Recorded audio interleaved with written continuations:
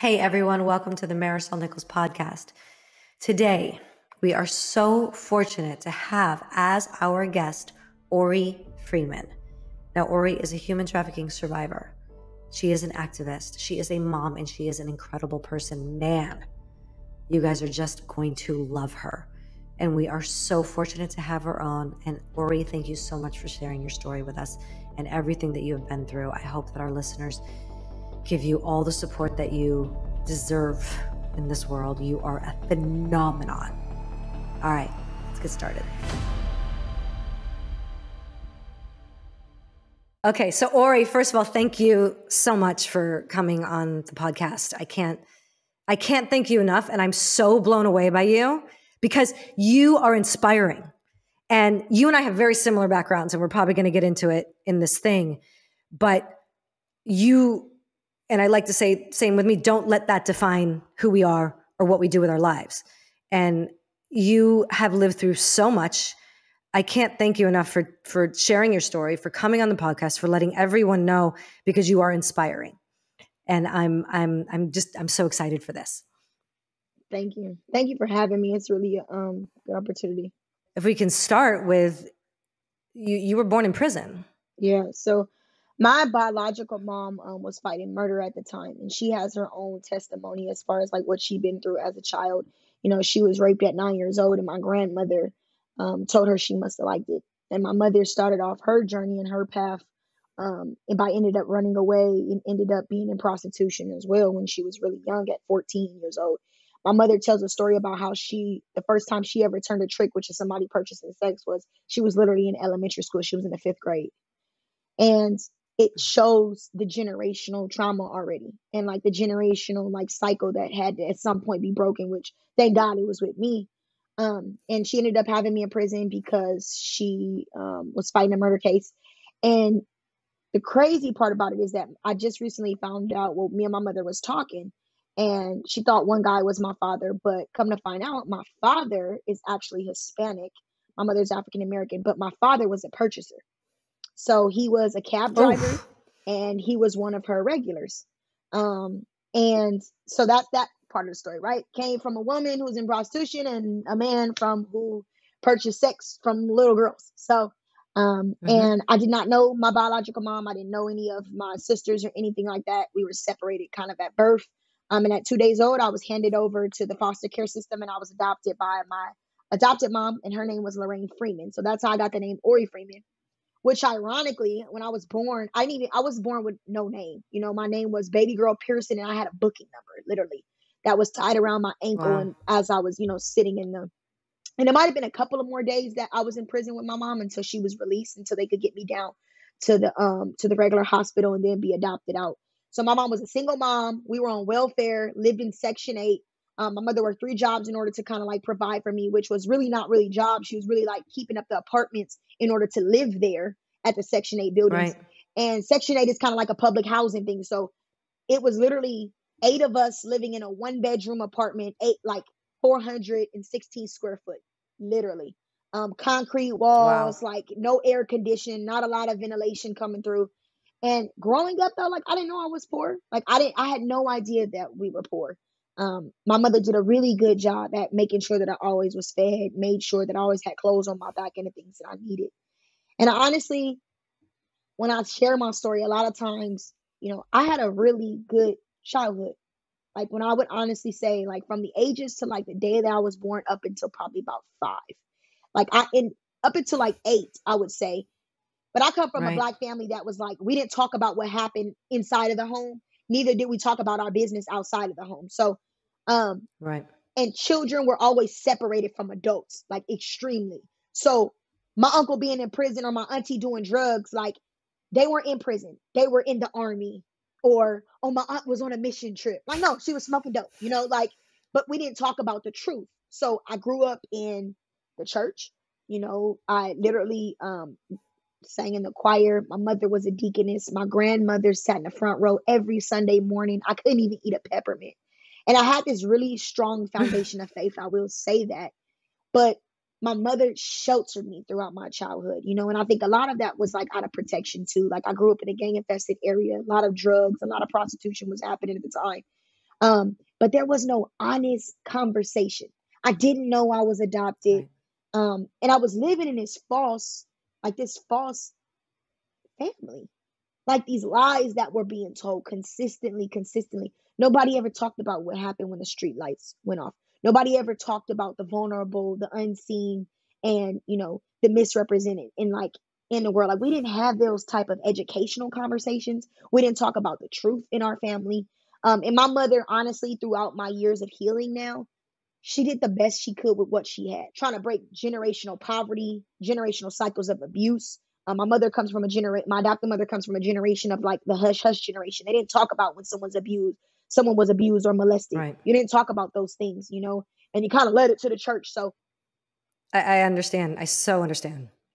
now at 26 years old, I recently had my first memory of the first time I was ever molested was at 5 years old by a neighbor that lived in our building that used to make me and her son do sexual things. My mother was very private.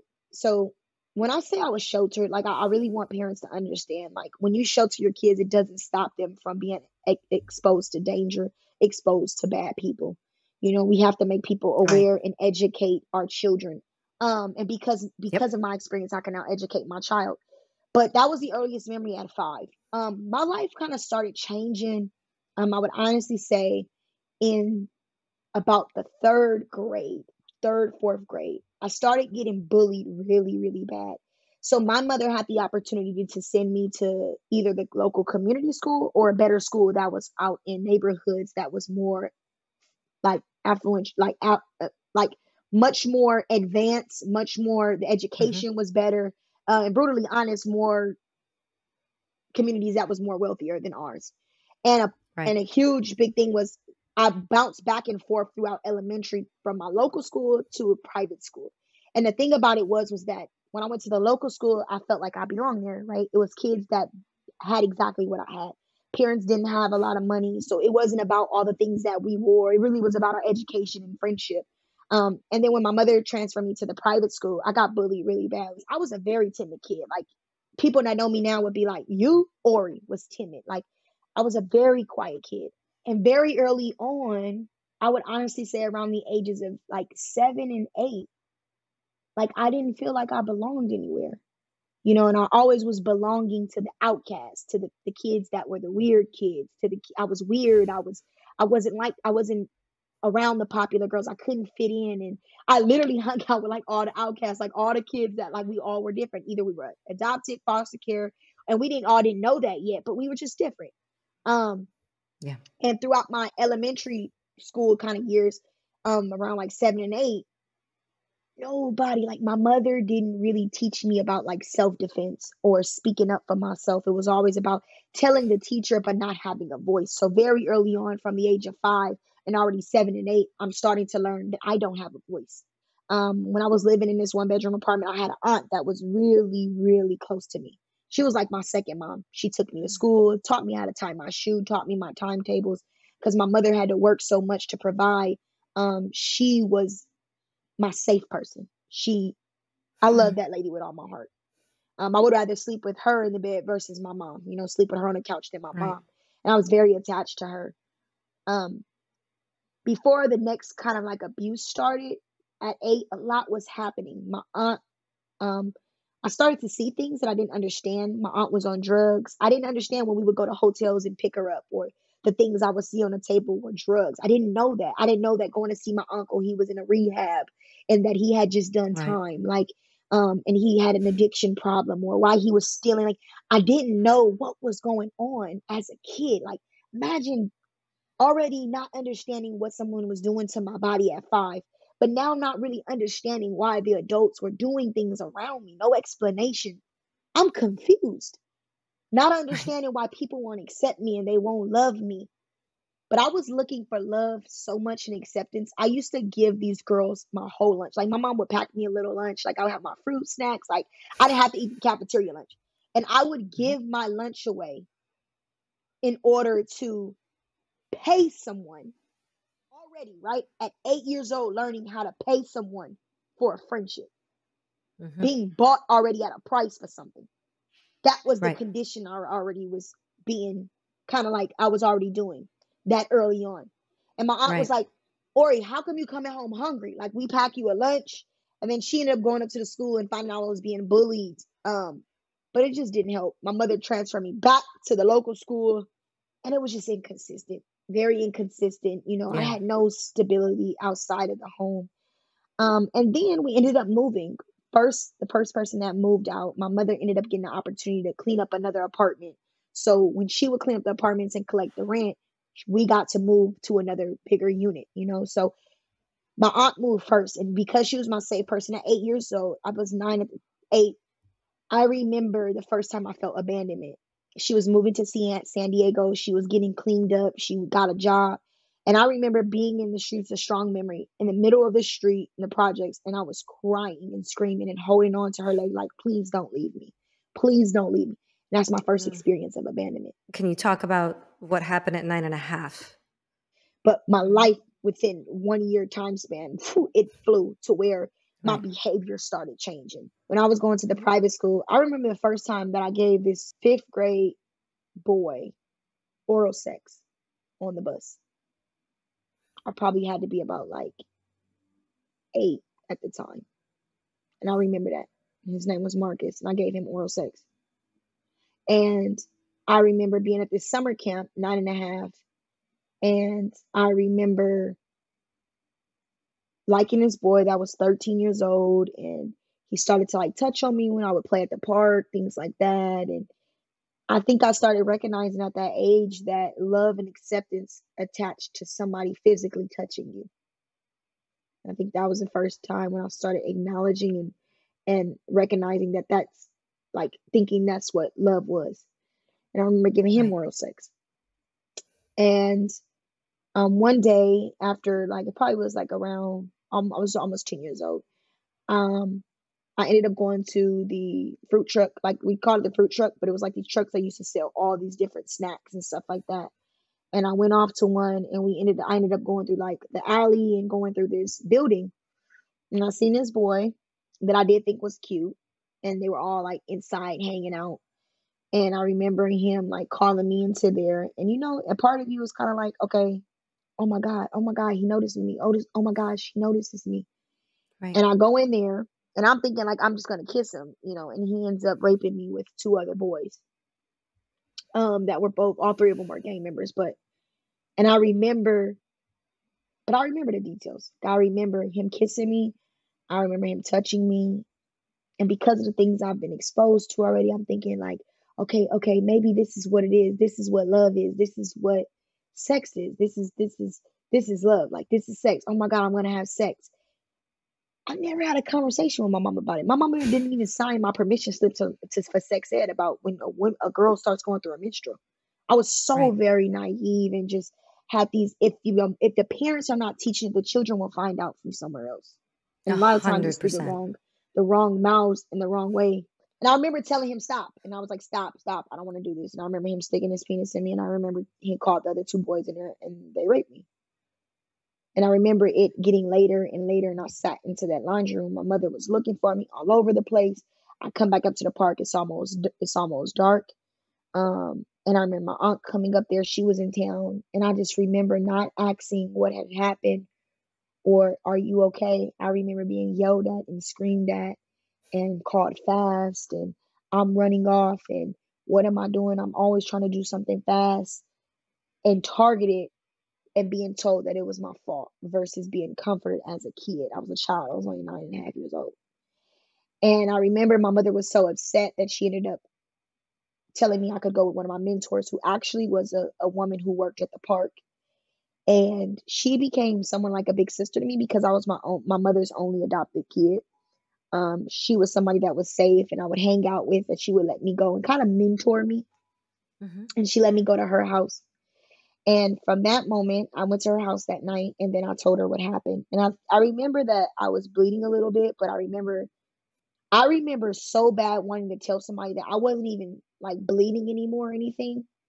And I remember, I think I took some makeup or something and put it on my pants to like get her to notice, to ask me, because I couldn't say it.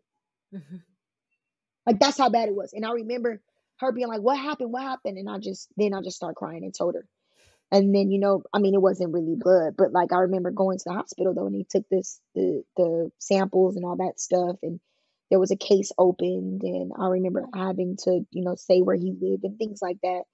But I remember being in that waiting room at the Children's Hospital, and I remember my aunt coming in there yelling and screaming, and my mom was just quiet.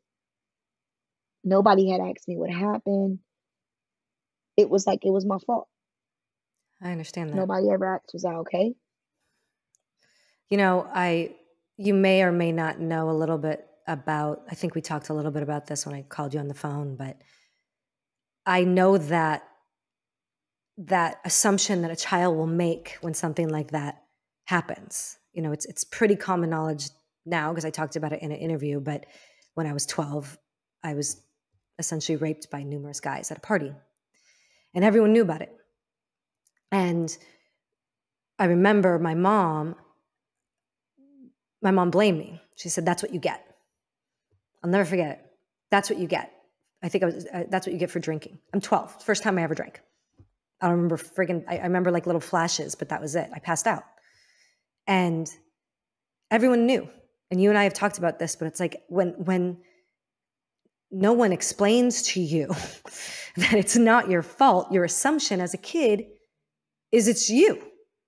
It's your fault because it didn't happen to that girl or that girl or that girl. It happened to me.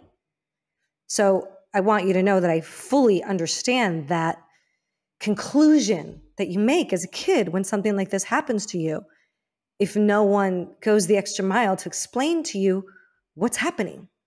You blame yourself. So I so understand that. I'm going to jump ahead to, there was something horrific that happened to you when you were 11 years old in court. Can you explain a little bit about this? Because I know this is sort of the impetus to you leaving home and then becoming trafficked. So I want to start sort of when you were 11 and what happened. Yeah. Well, no, after the gang rape, I ended up being open with DCFS in Los Angeles County, and it was completely different. Then had a lot of lack of education and awareness, and the case was closed because there was no further evidence. So imagine, you being 9.5, and then no one believing you in anything or any justice not being served. The boy did go to camp. He went to juvenile hall for it and things like that. Multiple of them went to juvenile hall. I didn't have to testify or anything, but I remember nothing changing in my home. And then after that, I remember, I didn't mention though, but my mentor, the girl whose house I went to, her boyfriend, I remember him forcibly raping me. Like he literally shoved my mouth and started making me give him oral sex at 10 years old. So my abuse started keep continuous. Like every man that I came across couldn't keep their hands off me. When I was about 10 and a half years old, almost 11, literally, I think I probably was 11, like right at the beginning when I turned 11 years old, I ended up finding I was adopted, which was something that was really, really kind of like the tip of the iceberg for me after the molestation, after the gang rape, after all this abuse that I'm experiencing, not feeling like I belong anywhere and all the lies that were told to me. Finding out I was adopted kind of was like the tip of the iceberg. Like, man, I'm not doing this. Like, and I just became extremely, extremely just a different kid. I was never disrespectful to my mother. I loved her. And I knew that she loved me, but I just didn't have any care. Like, started running away. And I wouldn't say I was running away already at 11. I was testing the waters very young. Like, street lights, come on when the street lights get off. I'm going to come home 2 minutes after the street lights. Don't go up the hill and around the corner. Now I'm going 3 blocks around the corner, because there was just these lies that I felt like, what do kids do? You don't run away to something, you're running from something. And I was willing already at an early age to run away from myself. And I didn't want to be nowhere near anybody that would harm me. And at 11 and a half, I ended up, how I got in the system was my behavior started to change. And after I found I was adopted, I ended up catching my first juvenile case, which led me to juvenile probation. And I was at school. I went to a really, really, really rough school. Literally in the 6th grade, I was 11 and a half, almost 12. And because the way my birthday fall, and I was the youngest in my class, and I got to the school and they had really bad racial tension against African Americans and Hispanics, like really bad racial tension, riots all the time, blacks against Hispanics, in Los Angeles. And I ended up getting caught up in a riot after school though. And I got into a fight with a girl and I was angry. And I remember the girl, I remember being around a group of people And I never really tell this part of the story, but I remember picking up a skateboard and hitting her with it and hitting this girl Wow. with it. And continuously hitting her. And I ran, got on a bus, I remember laughing and like felt this power of like all my friends, everything, all this stuff, right? And I remember coming back to school the next day and the police were there. And they said I had put this girl in the hospital, things like that. And I was going to be charged with assault and battery. And I ended up going to court and I was placed on these probation terms. And it caused a really huge problem in my family. I started kind of like not really running away, but kind of trying to run away, like not coming back or coming back late. And then it all started, a shift happened when I was still on probation, doing my community service, and I met this girl. And she became my friend. And I always give people a description because I think it would help, especially minorities, that like how kids are drawn to people that have more than them or are pretty. And we're living in a society that do that now. Like, I'm going to follow her because she's cute. Like, and it was this girl, green eyes, pretty hair, mother owned a home, had a mom and dad, had a grandma. Mom was a head nurse. Dad was like, worked in like, the government kind of stuff. But she had this huge house in the middle of the hood. Wow. And she used to hang out at the library. So all it took was a hello. So I'm hanging out with this girl and How old is this girl? so I was 11 and a half, almost 12. And Cece was about 13, going on 14. Thank you. Okay. She's a couple years older than me. Okay. She was exposed to like, she was smoking weed, just one of that cute popping girls, right? Like had the pretty hair, had the gold jewelry on, like had the fresh dunks and the Jordans and was fresh water crop tops, everything as an 11-year-and-a-half-year girl. You're like, I want to be like her. Right. I want what she has, going to her house sometimes. So then I start ditching the library, right? So now I'm hanging out with her, kind of like, oh, I only got to do 4 hours today. Bye. And now I'm hanging out in the neighborhood. And it's funny because a guy who really changed my life, who really was helping me when I was a kid, an older male, who really set his boundary and never wanted sex from me or anything. He brought this up the other day. He said, man, it was like when you was 11 and a half, before somebody was pimping you out, like it was like it was coming, like you would always run into men. It was like I hate to say it, it was like it was destined to happen, because I remember going with her to a house that was like a dope spot, and this guy was fine. I thought he was cute. He was older, in his late 20s, and he was a pimp. And going into this house like full of pimps, like it was full of pimps, and like he was into me, and like it was like he was trying to get me to be trafficked. He was trying to pimp me out, but it was like it missed the mark. Like I would leave, and then it was like then we would go somewhere else, and it would be pimps, and it was like it was almost bound to happen. So then one day I'm at home, and I remember I don't really tell this much. I remember trying to run away for the first time because I found out my mom had a new friend, right? And that fear kicked in about, this is going to happen again, and I'm not going to let this happen. He ain't going to touch me, right? So I would leave, or like try to leave in the middle of the night, that kind of thing. And I remember running up the street one day to this young boy's house. His name was Sergio. Still remember, this little cute Hispanic boy. He snuck me through his window, and I remember almost getting ready to have sex. I remember that feeling again of laying on my back, though. It just was normal. Like at 11 years old, rape was normal to me. Abuse was normal. Chaos was normal. Instability was normal. Like that was my normal already growing up as a kid, laying on my back or being forcibly raped. That was normal. Right. It's nothing that you could tell me that other people wasn't going through it. I just didn't meet nobody yet that had came out on the other side. It was like everybody was doing it. Oh, that's normal. Little girls having sex with older guys, that's normal. Guys want to touch you. Mom's boyfriend wanting to kiss you and lick you and have sex with you. That's normal. Really. And I remember coming back down the hill. My mom was so mad. And our relationship was getting really strained. And I remember coming down, and then the guy was there. Well, he tried to come in the house, and it was the guy who had molested me. And I remember her like talking to him outside. I do remember her being like, it's not a good time to be here, da da da da. And I felt so full of rage. Like I wanted her to react as a mama bear. I wanted him to beat him with a bad pepper spray. Like I wanted him to react. Wanted her to react to this. And I remember just feeling really, really like just unloved. And I left. I decided I was gonna leave that night. I was gonna run away. So I called my friend CC up. I was like, I'm about to run away as soon as my mama go to sleep. And I wasn't that bold to walk out the front door. I ain't gonna lie. I still had a little bit of respect. Like I was sneaking to do it, because I didn't want to hurt my mom, But I wanted to leave. I didn't want to be there no more. And there was also parts of me that I was looking to be accepted into this world that I had no idea. I remember one thing I will say, my mother used to always tell me, like, hard head makes a soft ass, baby. Like, she would say ass, she said butt. Like, hard head makes a soft butt. And the streets don't love you. The streets will tear you up and spit you out. And it was already this like dopamine that was like already in me, because it was like, I'm already experiencing it. Oh well.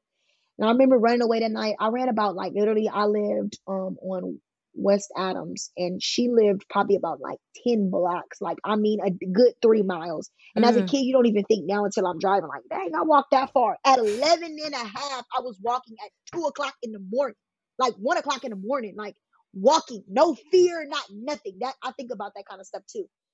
And I walked to her house. I got to her house. She's like, hey, like, she opens the door. She's like, my grandma's asleep. And I'm like, did you tell her I was coming to spend the night? She was like, yeah, but I told her you was coming earlier. Like, you was already here. So I got in there, got in her room. And I remember looking in her room like, man, like, you got your own room. Like, you got all these clothes. Like, she had everything that I didn't have. And she was like, you got to change your clothes. And that night, I still had on my school uniform. I hadn't got out of it, nothing. I just slipped on my pants. I had on my school khaki uniform. I had on my Tuesday or Wednesday panties that my mom, she didn't buy me Victoria's Secret at 11 years old. I wasn't getting no Target panties. My mom bought me the panties that was in the pack, and she bought me the undershirts that still had the little ruffle on it, that had the little color string. Mm-hmm. I had that. She was like, you got to take that off. You can't wear that. I'm like, where are we going? I thought we just hanging out. She's like, no. We're going to go chill with my boyfriend. Let's go smoke. Let's go smoke some weed. Like, I'm like, all right. She puts on these clothes. I put on this t-shirt that had like some graphic on it, some shorts, cold as it was. I think I put on her shoes or something. She took my mother used to have me in these ponytails. Like, she used to have these like photos. I mean, these ponytails in my head. And she took them out. She unraveled them, took the ballies off, the barrettes kind of, and then pushed my hair in a ponytail, like in a poofy ponytail. And I was like, whoa, like, this makes me look older, right? And then she was like, remember, you're not 11, you're not 12, you're 15. Remember that. I was fully developed to, like, I started my period at 9 years old. So, like, I was already, like, it doesn't change, though. I was a kid. Right. And I remember we left, got to this house. We walked about, like, 6 blocks, man. Like, it was still far. Like, we still walked far. Like, we are 11 and 13, 14 walking in the middle of the night, right? And we get to this house, and it's in the back of this apartment building, and it reeked of, I now know it was crack, like it was dope. And got to this house, there was a guy on the couch, and he probably was in his like late 20s, early 30s, probably. Still don't remember how old JB was, but a woman in the kitchen cooking. And we got into this room. It was just a regular chair, like a papa chair sitting there, and this raggedy couch and a glass table. And on the glass table was a gun, was drugs, and his weed. And he was rolling up. He was getting ready to smoke some weed. And I remember coming in, and she was like, what's up? Like, he was like, what's up, CC? And he was like, who's your friend? And she was like, oh, this is my friend. I think my name was Brittany or something else. Brittany again. It was another name. And I remember him just looking at me. And I know that look. And I just smiled back. It's like I already was conditioned already. I knew it. And her boyfriend came, and he pulled up. He came inside. He came inside, and he was a lot older than her. He probably was about like 17, 18 years old. And he came in the house, and she was like, you want to go smoke? Let's go hotbox. And I was like, no, I don't think I really want to hotbox. It's just the environment did. Something in your gut as a kid, you still feel like something's not right. Yep. Something's not right. And I'm like, no, I'm not going to hotbox. I don't want to be too high to where I can't. be aware. And still that fear of being raped, it's that fear that comes back. And I remember sitting on the couch and him looking over at me. He had the blunt in his hand. He looked at me and he was like, "What you doing out so late? Mm. Where your mama and your daddy at?" And I was like, "You shouldn't be out this late. Like, where your parents at?" And I was just start crying. And I told that man my life story. It felt like 30 seconds. How I was adopted, how I was molested, how I was abused, how nobody wanted me. I didn't know who I was, my mother. He was smoking and he just looked at me. He's like, "You're going to be straight here. You decide to stay here, you're going to be straight here. Ain't nobody going to hurt you here." And I remember felt this sense of like safety a little bit. Right. Because it's normal, right? It wasn't nothing was like a red flag. It's normal. Right. Somebody's there. Somebody's having listening. sex with He's me. listening It's to normal. you. He's giving you sympathy. He's He's listening. understanding. The first person at 11 years Yep. old, the first person at 11 years old a child is in contact with is saying, "That's fucked up what happened to you." Right. Right? Like, imagine that, feeling that comfort, not from your mother, not from a coach, not from a teacher, not a doctor, not the nurse that took the samples, not anybody. Right. And this is the stranger is the person that's telling you, a perpetrator telling you, "You're going to be straight here. Ain't nobody going to touch you here." Like, to feel a sense of protection, to feel safety. And I remember he smoked and he was like, "You want to smoke?" I was like, "I'll smoke a little bit." And I smoked a little bit. There was nothing odd that I was 11 and he was in his 30s. Right. Nothing at all. Right. Nothing crossed my mind. And I remember, like, I got to use the bathroom. Like, "I'm going to run to the store real quick." He was like, "We'll go use the bathroom in the back." And I walked to the back of the room. And there was a small little room, like, so it was a small bedroom, one apartment, not even probably 400 square foot, but it was a beautiful woman. She was like Hawaiian and like Asian and Hispanic, like all mixed, beautiful woman. She sat on the bed cross-legged and she was doing something on her phone. And I walked in the back and I was like, "Hi."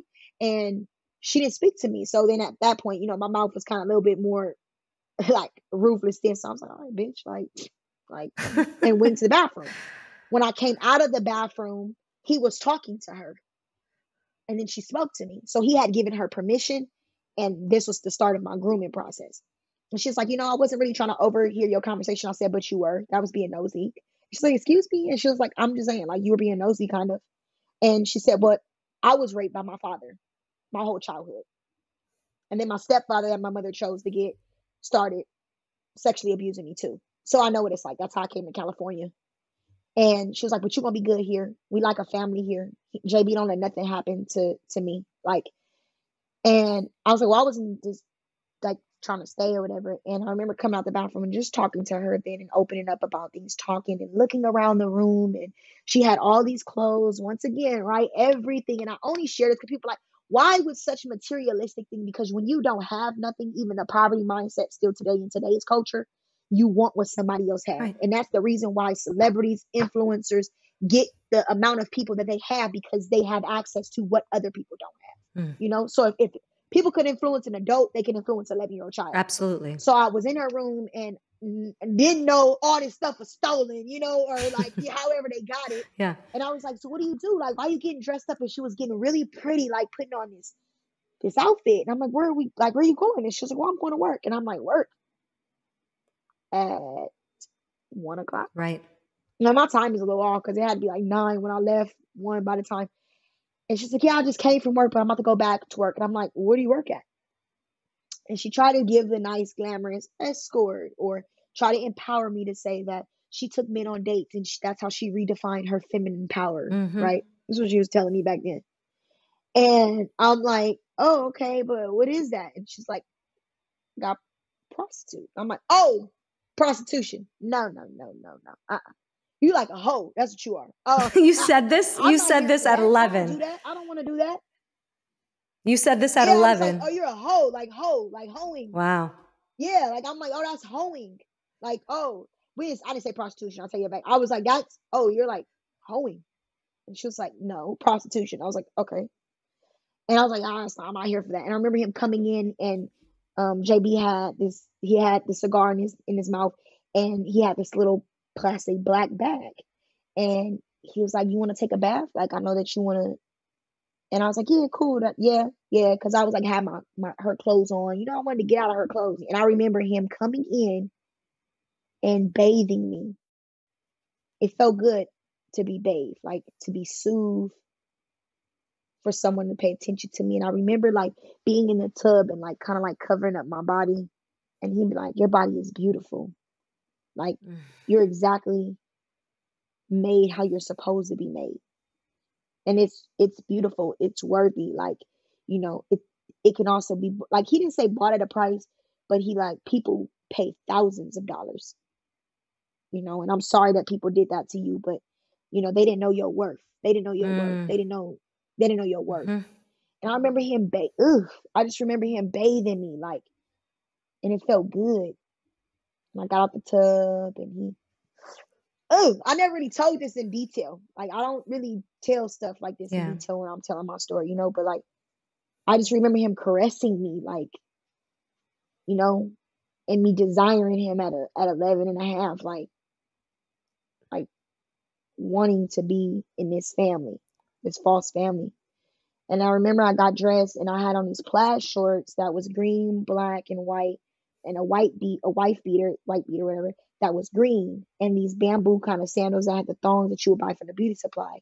And I had like this little bitty thong that you could tell was like bought at some chonquito store. That's what I call them, like a little store or whatever.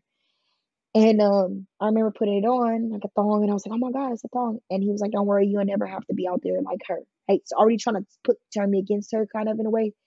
And like, you my princess, like you gonna be like you my pride, you gonna be my prized possession. Like, so he's telling me. So we get in the living room, we go out, and then she tells me these rules. She's like, "I'm gonna just tell you some rules. Don't ever sit in my front seat. I bought this car. I paid for this car. You feel me? Like, I make sure daddy is good." And I'm like, "Daddy? You call him daddy? Like, what?" And not really understanding that this is my grooming process. And I'm like, all right, like, I guess. But it kind of felt good, like daddy in a way.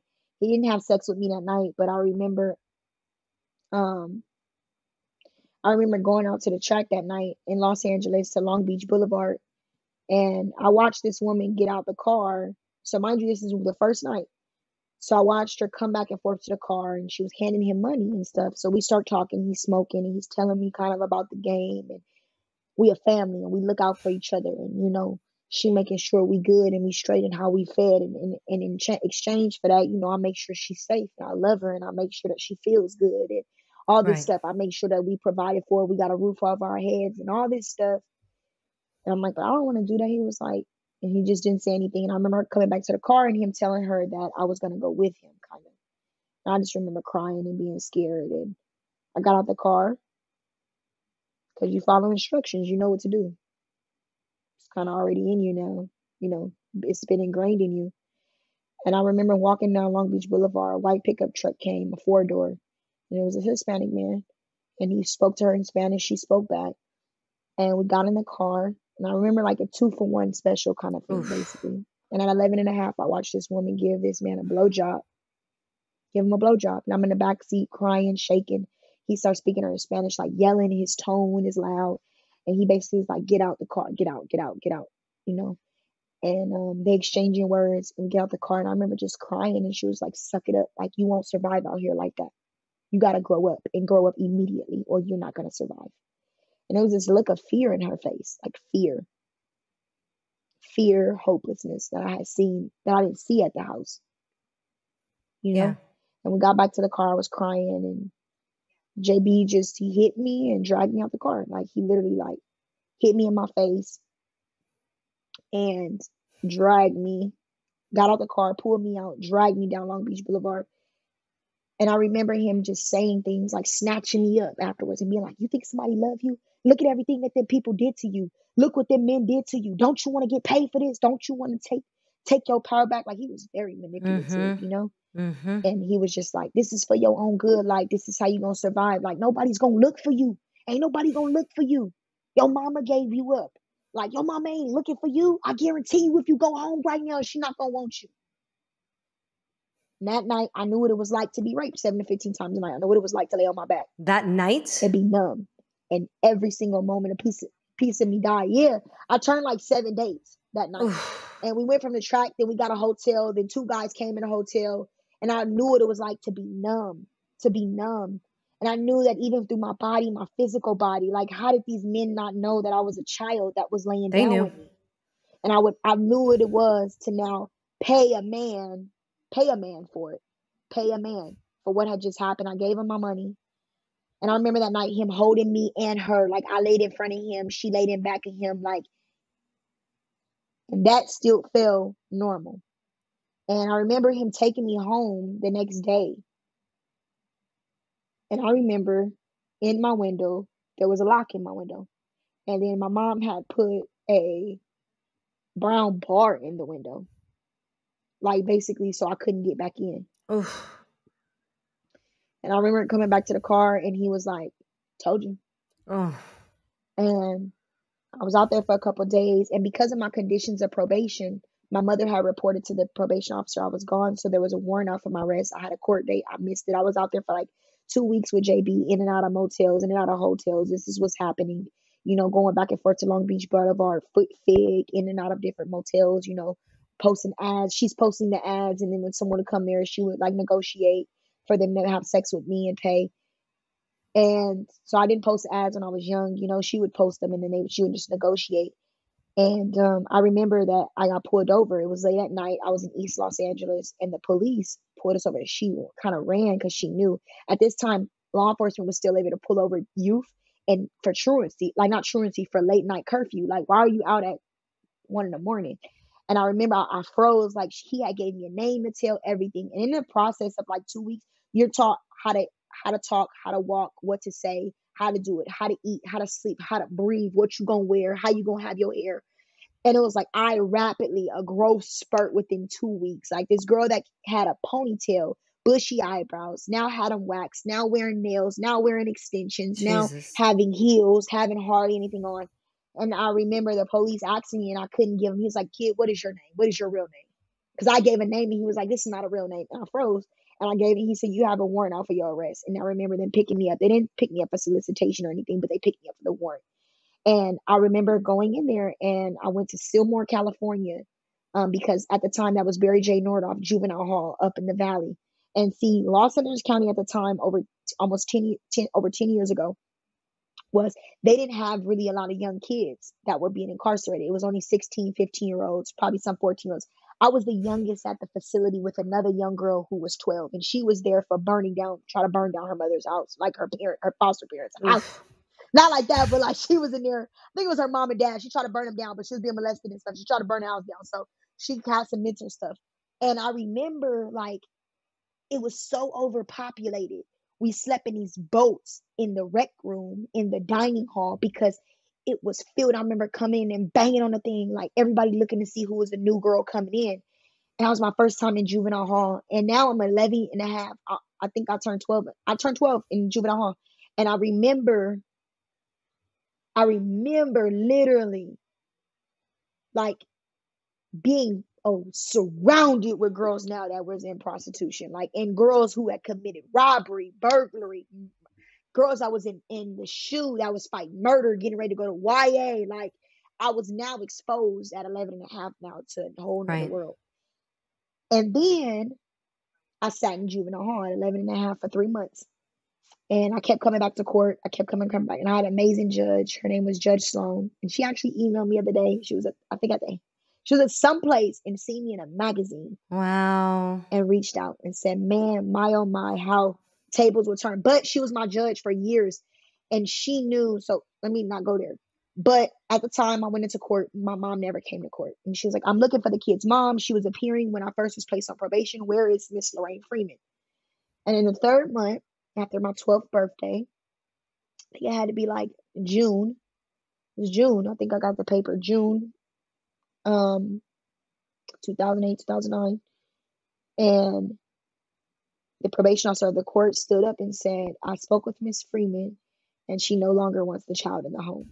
And when you hear that at 12 years old in that courtroom, that you're not wanted anymore by a family that signed up to adopt you, it was just like another tip of the iceberg. And I remember being in court crying. I just want to go home. I just want to go home. I remember calling her, blowing up her phone, her not answering, like please, please, I'll be a good kid. I'll be a good kid, So please. not. Oh. And then I was sentenced to 6 months. Yeah, I was given back to the system. And because the system was different, I wasn't placed on foster care. I was going to be on probation till my 18th birthday. That mean I would never be eligible to be adopted. I had to stay in group homes. And anytime I violated, anytime I had a fight, anytime I did anything wrong, I would go back to juvenile hall. And my life became a revolving door from 11 to 18 inside the juvenile system. And it's so much in my lifetime that those people became my family. And that's the redemption part of my story. Wow. Okay. I want to stop here as it's a ton to digest. Oree, I'm really looking forward to hearing your redemption story, as you state. And we are going to pick up with Oree, part 2, next week. In the meantime, Oree, thank you so much for sharing so much of your story and what you've been through. Thank you from the bottom of my heart. You are amazing.